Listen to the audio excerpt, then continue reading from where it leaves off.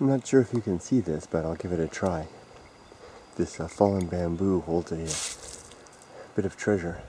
There's a spider web right here.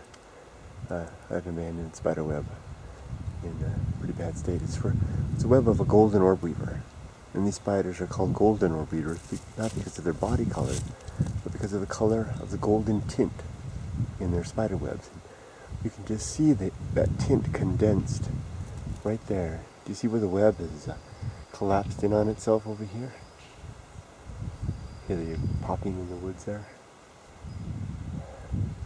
I always hear sounds in the woods. Probably just the bamboo clacking against itself. But do you see over here you can't really see the golden color. But up here where the web has, I'm sorry there's no focus right there, but you can catch the golden color, can't you? All along the edge there where the web is condensed on itself, is wrapped on itself. And this is one of the nicest displays of the golden color, the tint of the spider web for the wonderful golden orb weaver. Take care.